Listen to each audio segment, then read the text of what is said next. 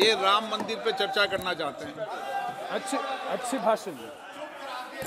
Thank you very much, Mr. Speaker, sir, for allowing me to take part in the discussion. सभा का समय बढ़ा चुके हैं। Thank you, Mr. Speaker, sir. Thank you very much for allowing me to take part in the discussion on the motion moved by the Honorable Finance Minister concerning the white paper and on my substitute motion, which I have already moved in the morning session. Sir, my substitute motion is to disapprove the contents of the white paper on the following 4 grounds.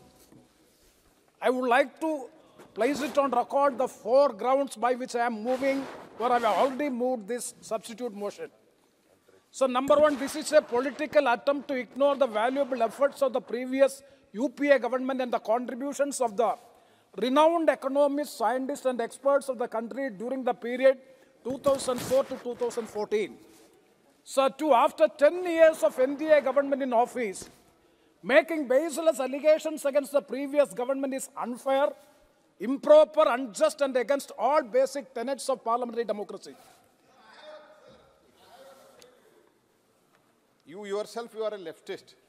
If you are so proud of UPA government, why did you withdraw the support in 2008? Can you please enlighten us? Why did you withdraw the support? Definitely, I will, yes, my party and the left parties have withdrawn the support of the first UPA government at the fact end of that government regarding the nuclear issue. No. Yeah, we didn't support it. Definitely, I do agree. That is on the basis of a political question. We have withdrawn the support of the first NDA government, not on the basis of any other reasons. That's why we are, and now, after all, now we are become the part and parcel of Indian National Developmental Inclusive Alliance. India, all the left parties are the partners. Formerly, we were. You are the part of INDIA. What is happening in Kerala? Sir, what is happening in Kerala? Sir, I will elucidate. Sir, Speaker, sir, I will elucidate the question put by Honorable Parliamentary Affairs Minister. You have to see the difference. During the time of 2004 to 2009, all the left parties were supporting the government from outside. They are not part and parcel of the UPA. Now all the left parties are now become part and parcel of the Indian National Democratic Inclusive Alliance led by the Indian National Congress. So that difference is there. In Kerala also, yes, Kerala, whatever we see. Lathi charge on the Congress workers by the left-led government. What is happening there? What is the India government? What is the India alliance?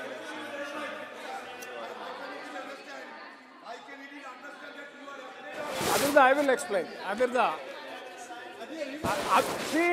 See, dear Prahlad Joshi ji, in the basic purpose and the basic intention of the formulation of India politics is to keep BJP out of power in the 2024 parliament election. So whatever be the outcome in Kerala, you see, it will be 20 out of 20. It will be belonging to the India alliance, no doubt about it. Sir, the third point which I would like to highlight is after 10 years of NDA government in office. Pardon? It is not required. No, no, it is. No, Muralidharan ji, I will tell you. I will tell you frankly. I will tell you frankly the best. Sir, Thiruvananthapuram में कुश्ती, दिल्ली में दोस्ती, ये problem है sir. The best strategy we have adopted is to keep BJP out of parliament from Kerala. It is better to have this position. That is a strategic position taken by both the LDF and the UDF. No doubt about it. Yeah, it is a political. Yes, it is a political strategy, and yes, it is absolutely a political strategy. There is no point of difference in this. Sir, what is happening with Ajit Pawar and what is happening with Nitish? So many contradictions within the NDA also. So, sir, my time is going. Sir, during the 10 years of NDA, sir, during the Sir, Please. Sir, during the 10 years of NDA government, country had experienced exponential growth of unemployment, inflation resulting price rise of essential commodities and increased actual poverty. Shifting the blame to the previous government for abysmal failures of this government and thereby evading its own responsibility is not proper. And the fourth, NDA government in power for 10 years have devastated the country's economy and agriculture sector, abetted crime against women, and committed grave injustice to minorities. These are the 4 reasons by which I would like to appeal the whole House to disapprove the motion for approving the white paper moved by the Honorable Finance Minister. Sir, what is the main intent of the white paper? Most of the honorable members have already explained in detail. This white paper is issued whenever there is a confusion, when there is some cloud of suspicion, some clarity is required so as to explain the position so that the people will be getting best transparent knowledge about the political situation or the economic situation. Sir, in the presidential speech as well as the budget speech, and also the reply to the presidential speech by the Honorable Prime Minister, as well as the Prime Minister, they are very confident. Even the Prime Minister and the Finance Minister is very confident that BJP will come back with the 400 in number. So what is the confusion among the BJP and the NDA front? What is the reason by which a white paper is brought to this Parliament, by which what is the intent, what is the bona fide intention of your, because there is no confusion. You are overconfident that you will come back, the economy is in a better position, and India will become the 3rd largest economy by 2029. If you are very hopeful and confident of all these political situation and the economic situation, what is the things to be disclosed to the public by means of this white paper? It is totally untimely. It is well and good if you have made this white paper at the time of assuming the office in the year 2014, 2015. That was the right time by which you can bring a white paper so as to explain what are the failures of the government during the 10 years of the government from 2004 to 2014, led by Dr. Manmohan Singh Ji. Instead of doing it, after 10 years you are in office, doing all these things, coming with baseless allegations against the government, which was in office 10 years back, means it is lacking bona fides. It is with an intention to go to the political allegation against the government, which has done in a good way during the last 10 years. And another point, another reason I expect is that it is nothing. You are very much apprehensive about the ground reality. The ground reality among the electorate is different that of the rosy picture you are given through the white paper as well as through the budget as well as in the presidential speech. What are the ground realities? You are very apprehensive about the electorate regarding the essential or basic elements regarding the exponential growth of unemployment. So the independent India has never seen such a exponential growth of unemployment.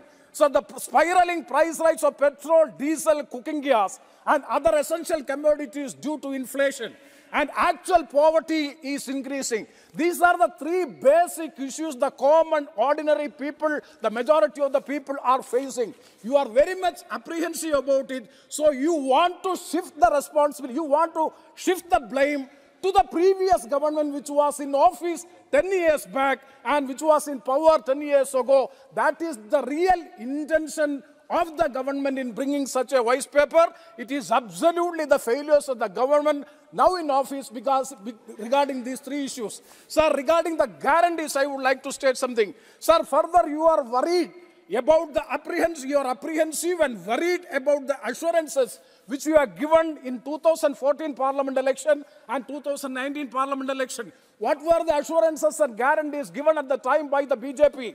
The number one is black money stacked in foreign countries will be brought back and rupees 15 lakh will be deposited in every household account. That is one promise which was made in 2014. And 2 crores of employment every year.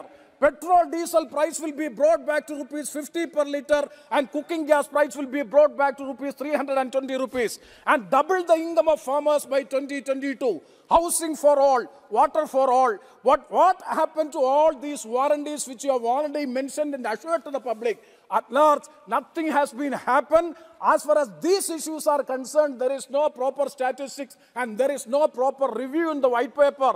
Those you have already mentioned when we talk about the achievements of the NDA government in power for the last 10 years. And coming to the white paper, sir, coming to the white paper, we are ready to have a comparative study of the UPA government of 10 years as well as the NDA government of 10 years. It has already been by the opening Speaker Manish Tiwari ji has very clearly, categorically given the statistical data. So the one main sentence in the white paper, I quote, "The decade of the UPA government was a lost decade because it failed to capitalize on the strong foundational economy and pace of reforms left behind by the Vajpayee government," unquote.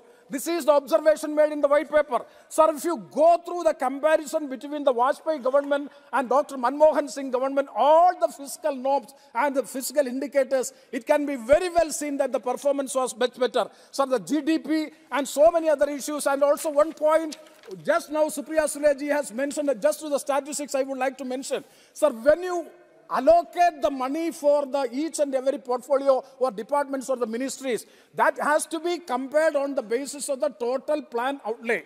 Now, if you examine Manrega, if you compare with the total plan outlay or budget outlay, it has declined from 1.85% in financial year 2014-5, it has declined to 1.33%. And so in the healthcare sector and so almost all the sectors. So I'm not going to all these details. So, sir, and also regarding the performance of the government, sir, the legislative history of Indian Parliament has never seen such a revolutionary legislation which have happened during the time of the Manmohan Singh government, that is Right to Information Act. The Right to Information Act, that is why you could get the information, most of the information, and can file cases against the UPA government at the time because of the revolutionary change took place in the democratic process of India. Right to Information Act, right to education as a fundamental right, right to Forest Act, Manrega, Food Security Act, all these would go to show that though the government is having minimal majority and nominal majority,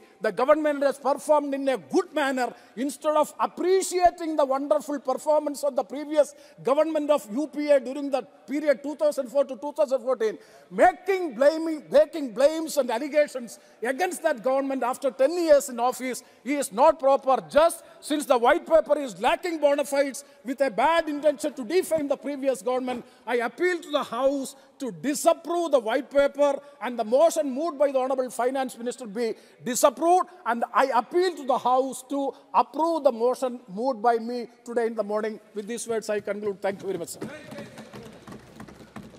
माननीय वित्त मंत्री जी।